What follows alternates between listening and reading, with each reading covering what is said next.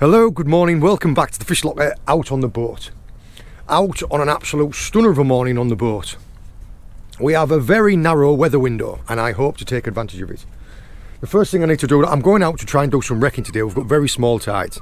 I'm going to explore two new wrecks that I haven't tried before, and then I'm going to try anchoring up or drifting over a wreck for some ling and some conger. The first thing I need to do though is I need to find some bait. What I'm looking for is the likes of that. Mackerel, pilchard, scad, anything like that. Some oily, scenty baits to use to get the ling out of the wrecks. I will explain. I'm a little bit later than I would like to be. Life got in the way this morning, so I'm out at, what time are we on now? It is 20 to 8. Should have been out here about an hour ago, but yeah, that's what it is what it is. Let's go and find some bait and let's get going. I'll get myself a dozen mackerel, joeys, pilchards, scad, something like that. I'll be over the moon. So that'll work perfectly. Pilchards!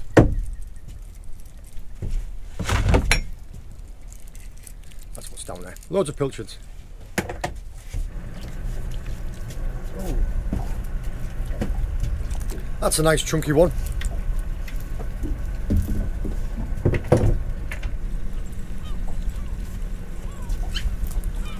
That's what I'm after.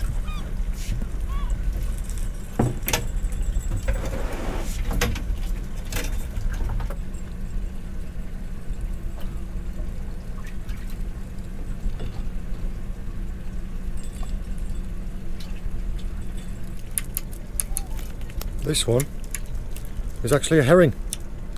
So we've got a herring and a pilchard. I'll show you really quickly what the difference is.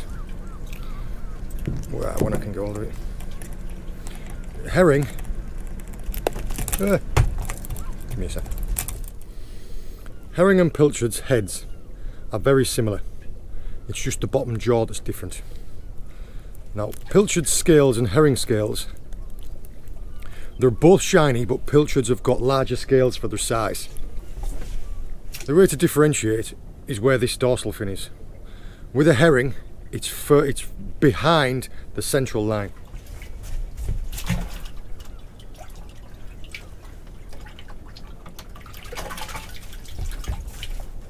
Whereas with a pilchard, it's bang in the middle.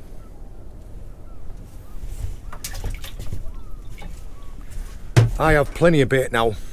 Let's go out and see about these wrecks.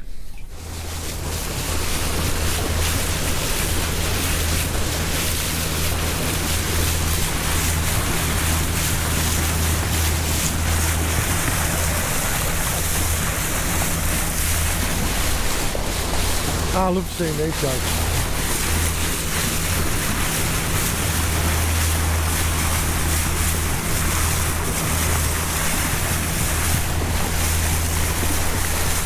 No matter how many times you see them, always brightens your day. I've got all the bait that I needed. I had a nice little play with some dolphins and I have made it to the first wreck that I want to have a look at.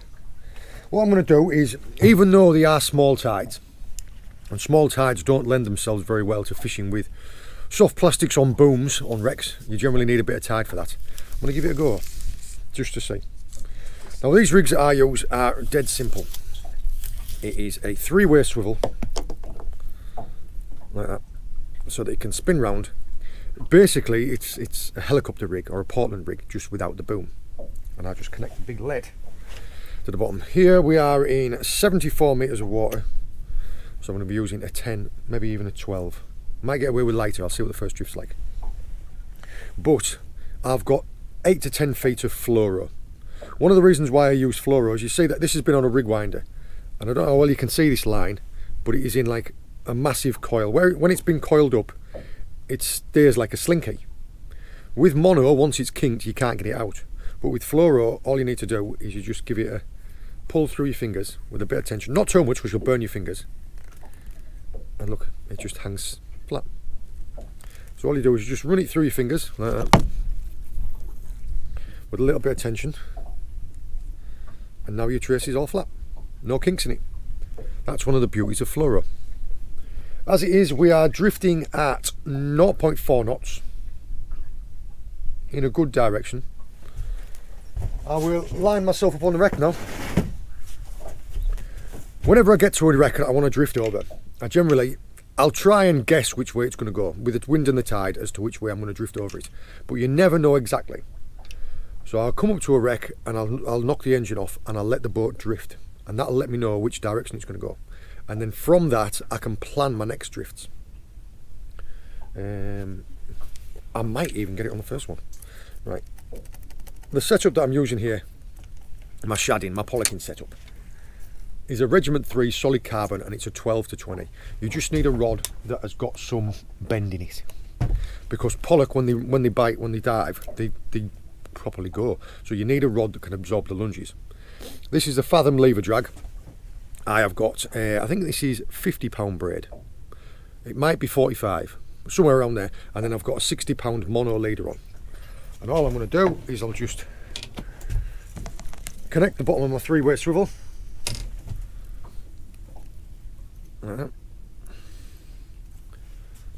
And then when I'm in the right position to drift over the wreck, throw the lure out, drop the lead down, you drop it all the way at the bottom, and as soon as you hit the bottom you start winding, just a steady wind. So that little lure is going to go all the way at the bottom and then all the way up again, and all the way at the bottom and all the way up again.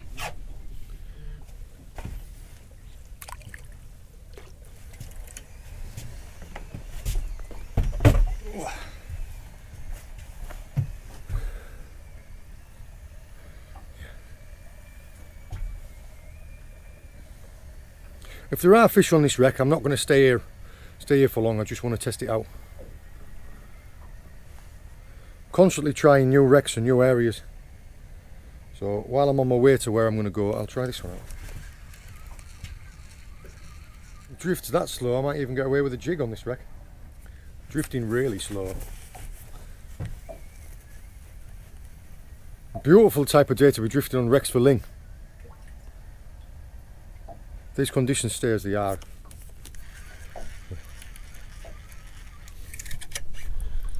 Try this drift with a jig. Just because the drift is so slack, I might be able to get away with it.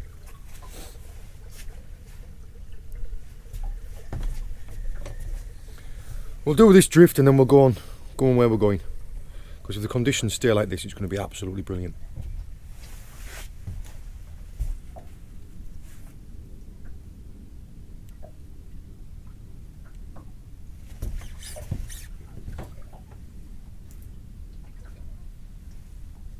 Oh no, feels like a piece of netting. Definitely feels like a piece of netting.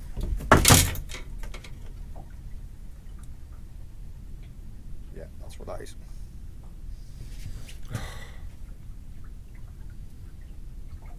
So feel it moving about on the bottom. Well, that's frustrating. There's no chance of getting that back now.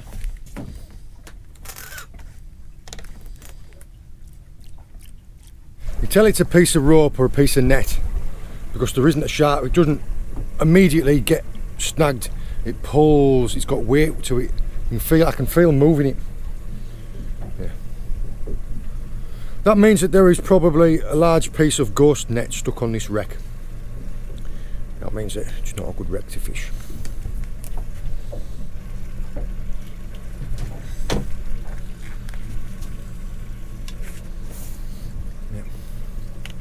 There's 10 quid gone.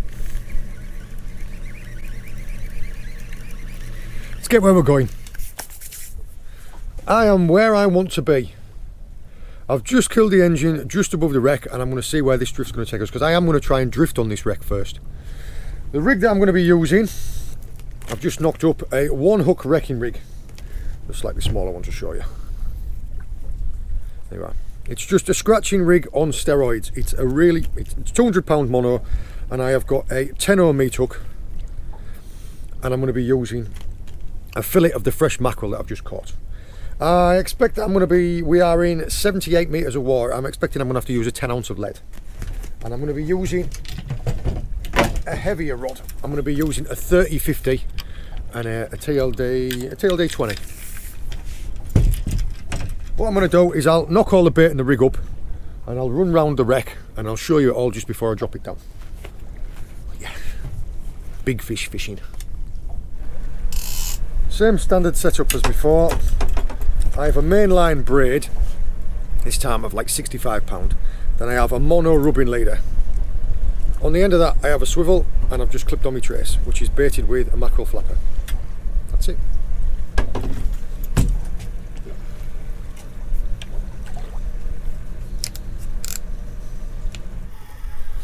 I'm going to be right down on the wreck in the bottom, so you've got to pay attention to what you're doing, because you're dropping all your rigs and your baits and everything into the snaggiest area possible. This is where these fish live, so you've got to be on it. I'm going to be feeling the bottom with the lead. Being right there, I've hit bottom. I know that I'm not on the wreck, I'm on the mud or the sand, whatever's next to it, because I can feel it's a soft thud with the lead.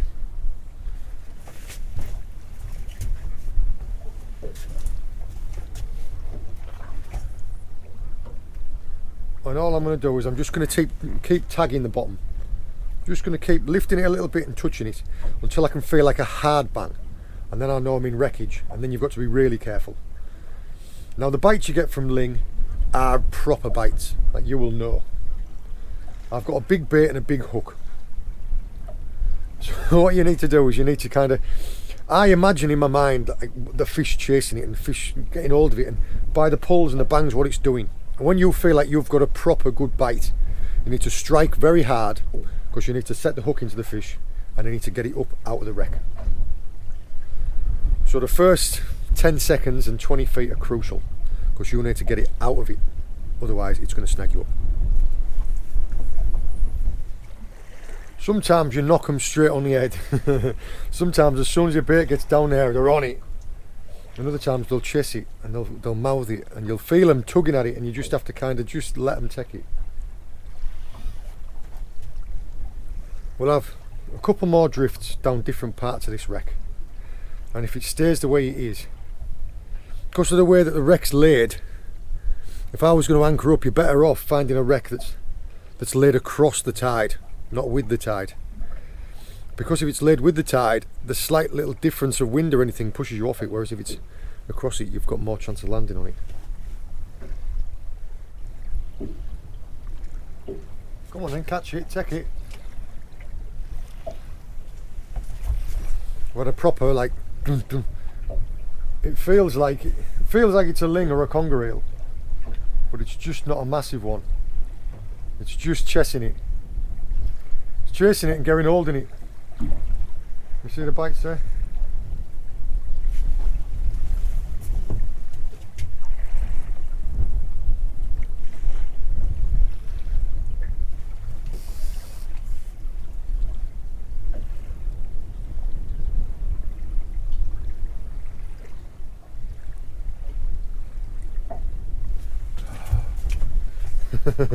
Yeah, it is. It's a little fish. Well, I say a little fish. It could be £4, and it's chasing the bait, getting hold of it, and getting hold of it because it keeps tugging real hard, but just not taking it. A real big one, like a 20 or a 30 pounder, would just go hum and just swallow it in one. Right, we'll try that drift again. If I hadn't had a single bite, I would have been less inclined to say we'll drift it again, because we drifted right down the whole of the wreck then. Try one more. Have a look at what the bait's like as well. I reckon that the tails of the bait will have been all chewed off.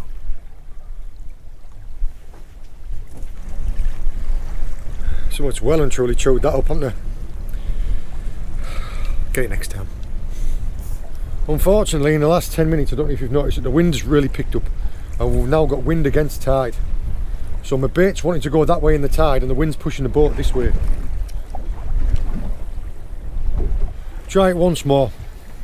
If this wind continues to build in this direction, we're going to have to look for a different wreck, because we can't anchor it because we've got exactly wind against tide. That's a shame. That's a shame. That first drift that we had on here was beautiful.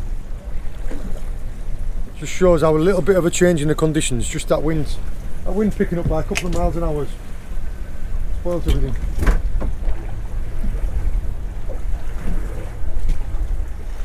Come to a different wreck that's orientated slightly differently in the tide.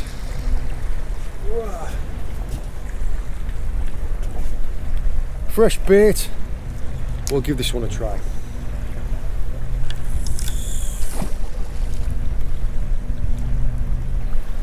Unfortunately, that's just kind of what happened when you saw when we first come out that the wind was next to nothing. It's forecasted to be 2 or 3 miles an hour. Right now it's more like 10 or 12. Just got to try and adapt to what's going on. Now we've got wind going that way and tide going that way, so we have exactly wind against tide, which is the worst conditions possible for what I wanted to do. But we'll see what we can do.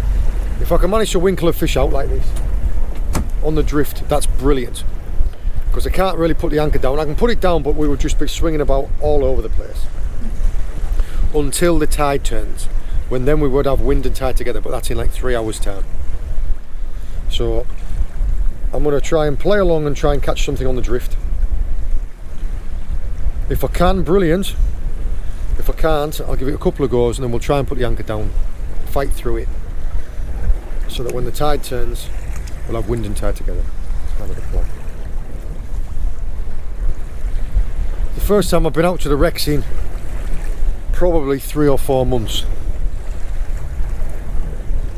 So you don't know which wrecks are fishing well, you don't know which wrecks have had nets on them, you don't. First day back is always the one where you're having to figure it all out.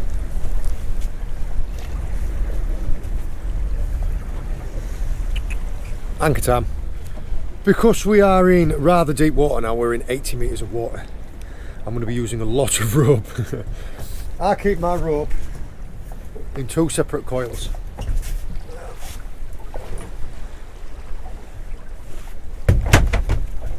When I know I'm going to extra deep water, I'll bring 2 coils with me. Normally I'll just keep one on the boat. Keeps the weight down and it keeps space on the boat. I'm going to be using a 5 kilo Bruce anchor and about 20 feet of chain. And I'm going to be using an Alderney ring and a buoy for the anchor. Now, it's never certain if you're going to get it right first time in good conditions. So there's every good chance that I might have to re-anchor it 2 or 3 times to try and get it right, just by the way that the wind and the tide are laid. But I'm going to give it a go. Going to give it a go? Yeah. Let's give it a go. Keep me warm at least, because that wind is cold.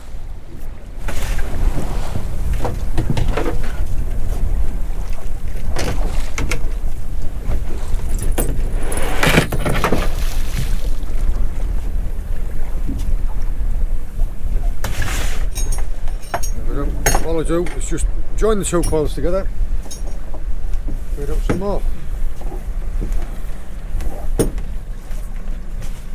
I have my ropes marked by length. Every white band is 100 feet, so that's 300 feet. And then every 50 there is a black mark. Where is it? There, look. So that's how I know how much I'm putting out.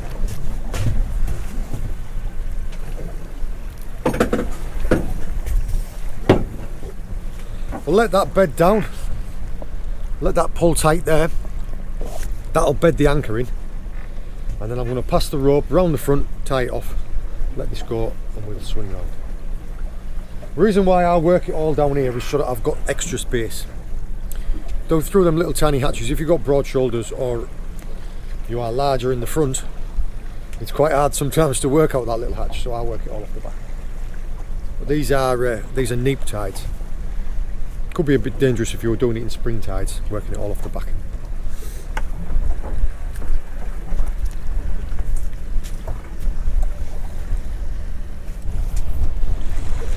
This is a really weird way to be laid on a wreck. My anchor's over there. I'm like laid out this way. The wreck is up there and my lines from the back of the boat are going back that way. So I've had to anchor myself past the wreck so my lines drop back towards it.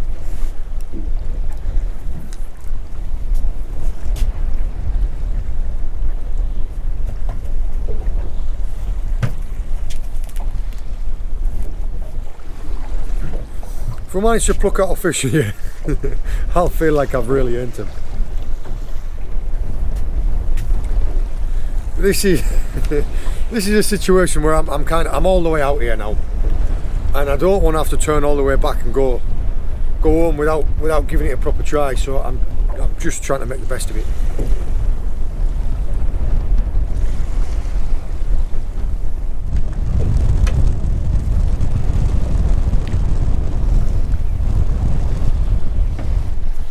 Another bit of old net.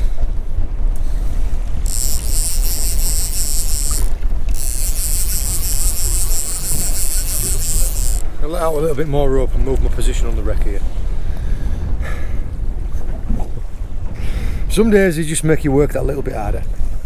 The baits keep getting pecked up, so I thought, oh, it's maybe pouting. What I'll do to try and find out what it is, whiting or pouting, I'll stick a slow jig on and I'll drop a jig down. And almost instantly, as soon as it hit the bottom, I hadn't even had a chance to turn the camera on.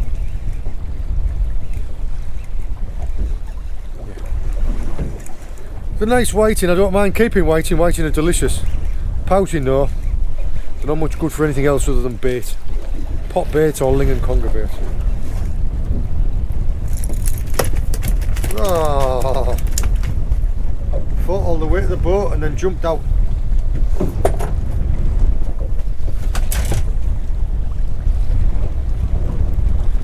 It's pouting. It's funny sometimes how they come up and they're stripy, isn't it? Often you only see them when they're like that big and they're stripy. You gonna go back? Yeah, he is, you know. Brought him up slow on that jig and he went straight back.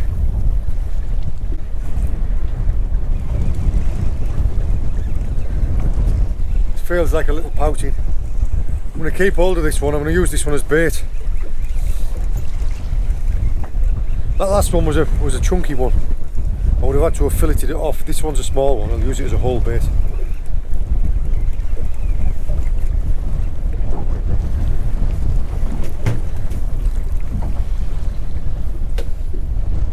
I was just looking there at my rod tip and I just thought, what's wrong with my line? And right next to the rod tip I was looking at it and it's all, when you've finished, it's all like massively frayed up, look. And I thought, what's that? Because I thought, is it a damage in the braid or is it something? And then when I've looked,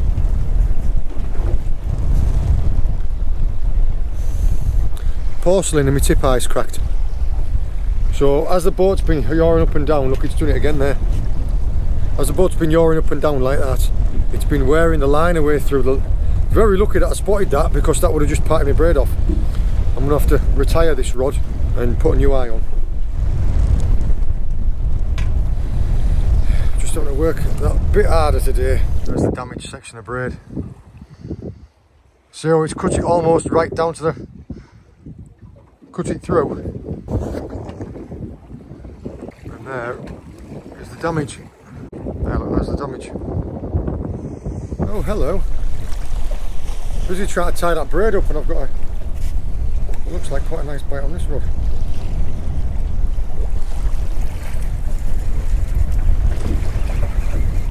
Oh, flipping it. All that messing around in 80 plus metres of water for a flipping dogfish.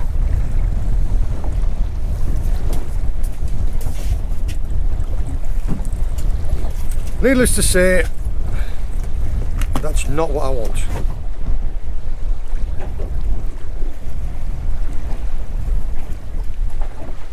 Oh, that feels better.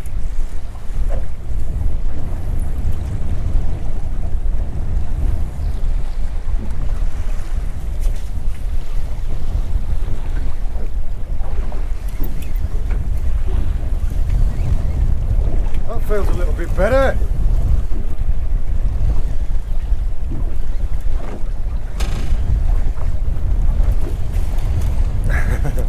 I'm not talking too much because I'm just concentrating on trying to get into the boat. It's on the lightest rod, and if it's a ling,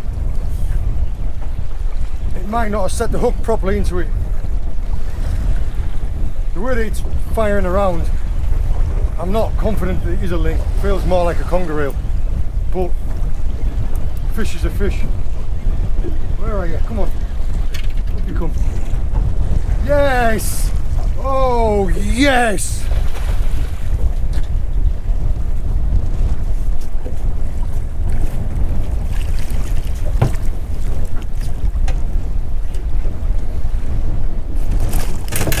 No.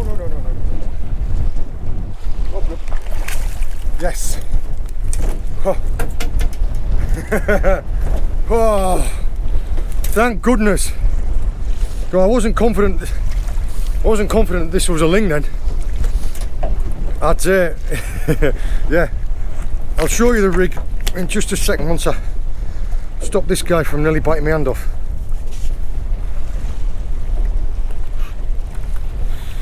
Ooh. We got one. We got one. We got what we came for. Flipping heck. This trace is a really light one with a small hook, because I thought if the fish had been finicky, saying that he's got it right down there, he's got it right down his gullet. I thought if the fish had been finicky, I'm going to need to go down to a smaller rig. It's been raxing these guys up. It's covered in scratches. I'll sit in that live bait tank for 2 seconds. Sit him in that live bait tank for 2 minutes and let him calm down. Right. I've got a spare one of them rigs here. This is it. That hook is like a 4-0 with a lighter trace, because I thought there might be a spur dog, there might be a smoked-down, there might be something else down there around the wreck, and I can't catch it on the 10-0s with the full flappers, so I put a little strip of mackerel down, like half of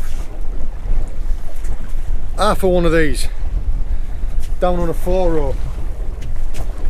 And I was busy letting this other rod down. I've had time to rig up another rig, just because I'm gonna have to retire that other rod there.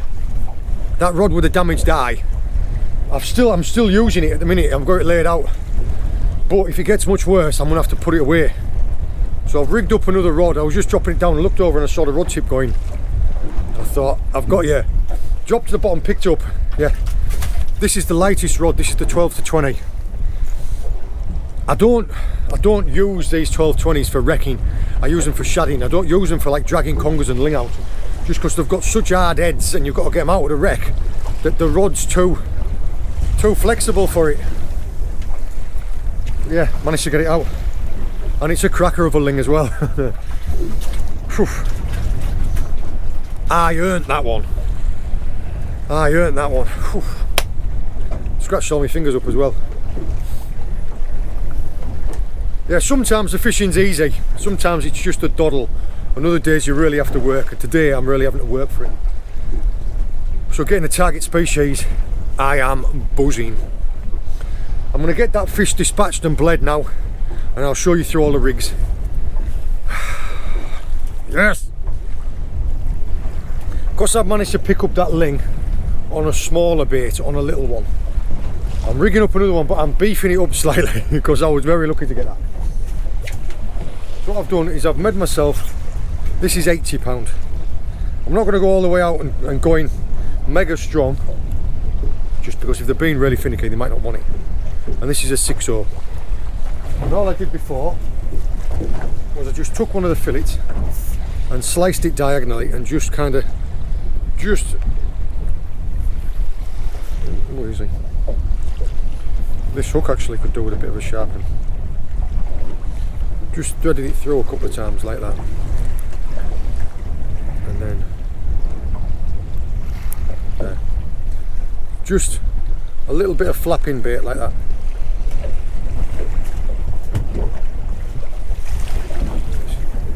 Hook could definitely do with a bit of a sharpen.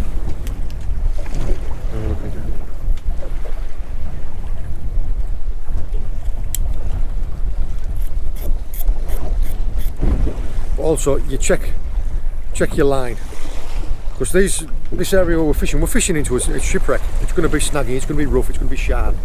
It damages your line, it damages your hooks.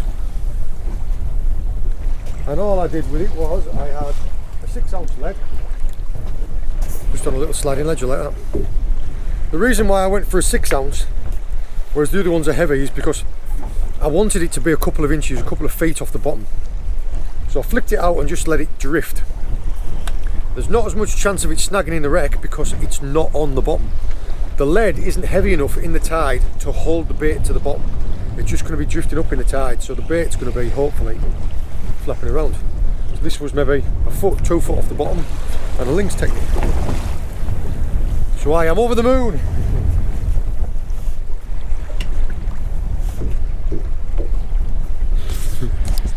It's amazing what it does for your morale. I was really struggling. I was just kind of thinking, oh God, today. Just lost gear and nets and wind against tide. But yeah, one good fish. It sharps, perks you back up. Oh, that's a good bite there. You can see now with this ling, I've dispatched and bled. The colour has dropped right out of it. Bleeding a fish like that vastly improves the meat. Now I won't show that in the videos because I know that some of the viewers don't like to see it, but I do think that if you are going to keep your fish for the table, you should humanely dispatch them and you should bleed them. If you want to know how to do that, Google Ike Jimmy or Ike Jimmy. It vastly improves the quality of the meat that you get. And I think that if you're going to be taking something, if you're going to be harvesting something like this, you owe it to get the most and get the best from it. Just chewing at the tail end of it. Part of the problem I've had today is just because you can see the boats bang up and down and it's swinging from side to side. You can't keep the baits in good contact with the bottom, and you can't keep the scent going in the same place.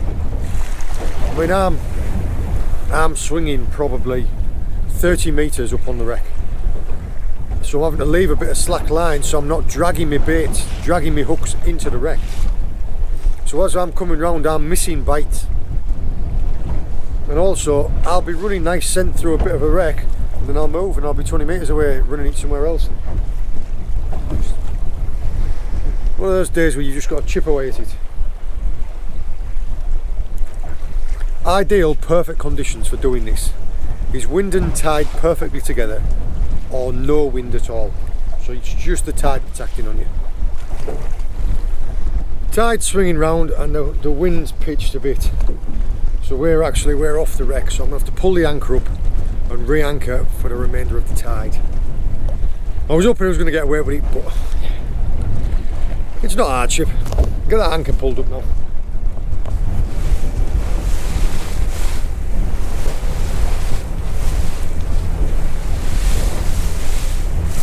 Yeah. 2 mile an hour wind my backside.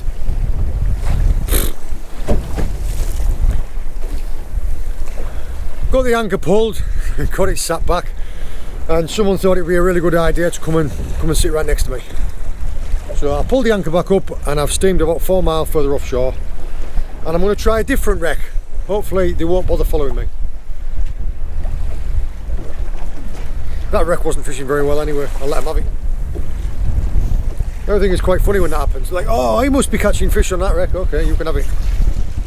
Fished it for 4 hours and had 1 fish out of it. You can have that one. I'll take a different one. Let's get a hook down.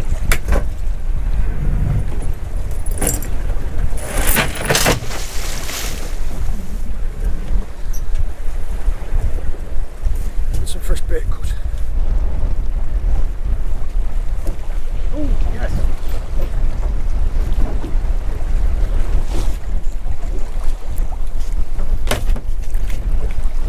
Big old fat pouting. Had the bait, second it hit the bottom.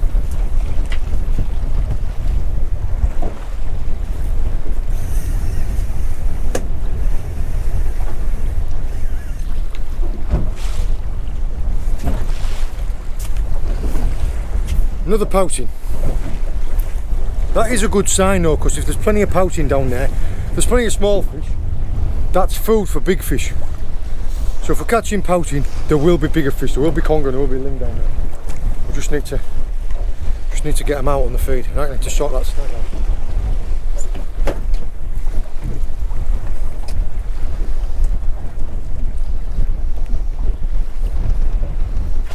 When I've got hold of it with the glove, I can feel the fish pulling on the end. So it's a little eel that's got hold of the bait and backed into a hole. Now there's two things you can do in that scenario. I mean, we're not got much of a chance today because we're smashing around too.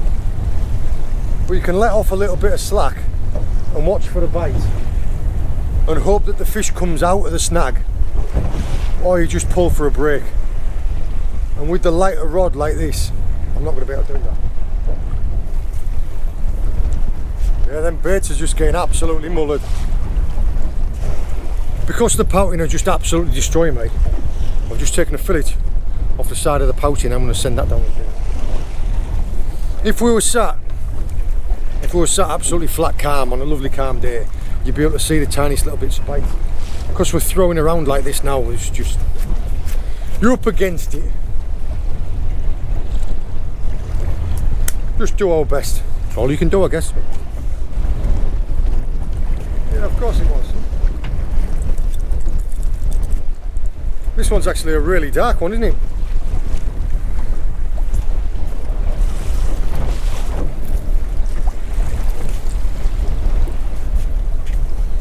That is a proper warrior of a pouting. I'm not surprised because there's plenty of eels down there on this wreck. I just can't get them out of it.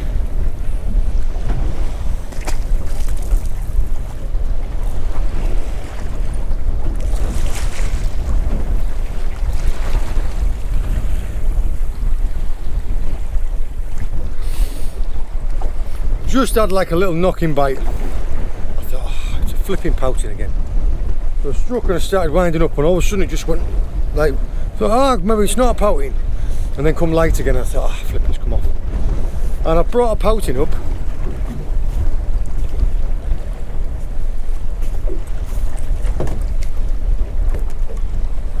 But it was a pouting, but looks like possibly even a shark's had hold of it.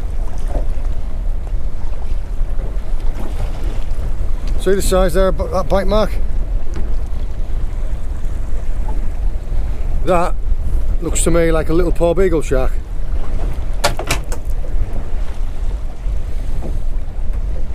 Yeah. Mouth about that wide.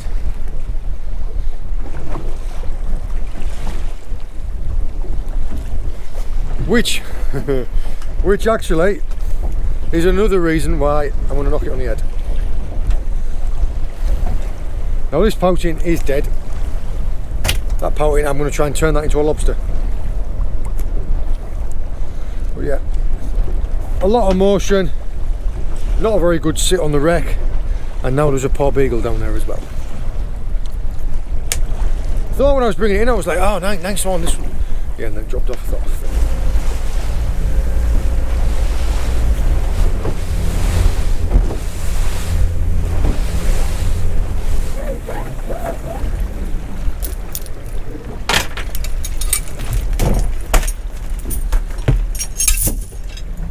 whoa. Let's go.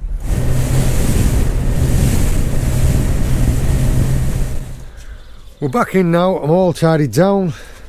All we have to do now is fillet Mr. Ling. Now, I gutted it while we're at sea and I bled it straight away. So all we need to do now is we need to take the fillets off. They're not the easiest fish to fillet because they roll around a bit and they're quite slimy. This one's not a bad size. This one's just into double figures. But when you get a real big one, it can be a bit of a handful sometimes.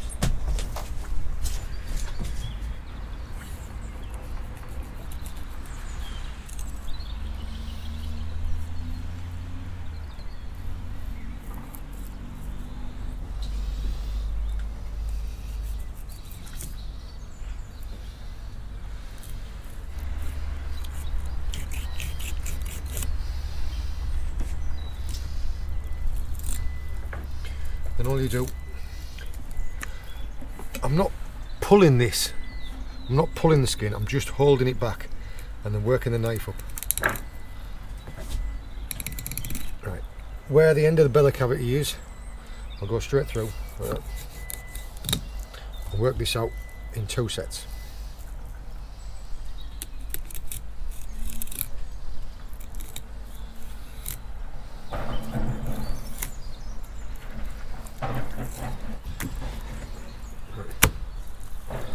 There's the first part. Now the second part, I've already run through to the, as far as the bones will go.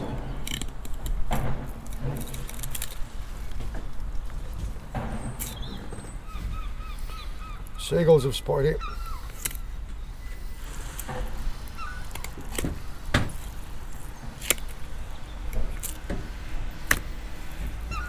There's the next one, look.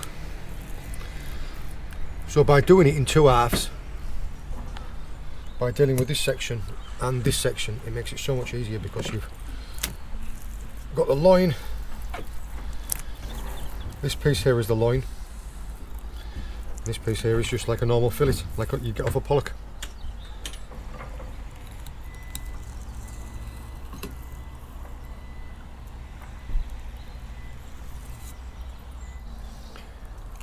And it should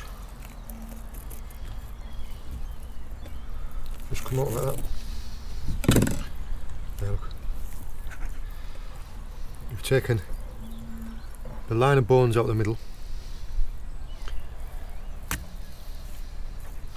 and all you've lost there is a couple of millimetres of flesh, and it's all got the bones in. There you go, perfect fillet, no bones in. And this one here, all the bones just run down along the side of the loin.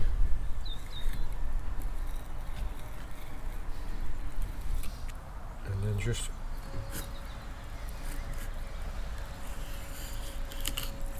there you go. There's your loin. Now this belly meat here, this has still got a bit of meat in, but this is where all the worms will be. Like, there's one, there's one. What I'm going to do is I use this in the lobster pots. If you're going to bake it all, you could use it in a pie, but this is the main of the meat. There's a fillet, and that is all just meat there, that loin. No bones in any of it, no mess, perfect. No meat left on that. Let's get started with the other side.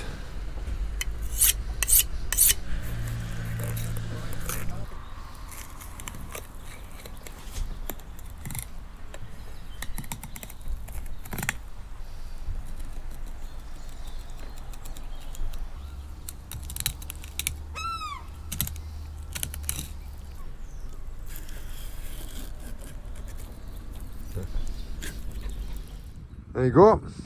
There's the two tail sections. See, by V-boning them out, you get no bones whatsoever in there.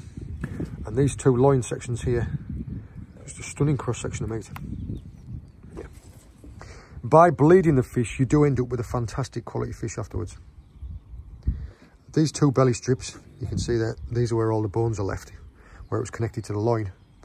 These are where you end up with most of your worms, up inside the belly cavity. There, look. Now these and this, there's next to naught left on that. That seagull's eyeing it up, I can hear him. There's next to naught left on that, but I'm going to try and turn that into a lobster.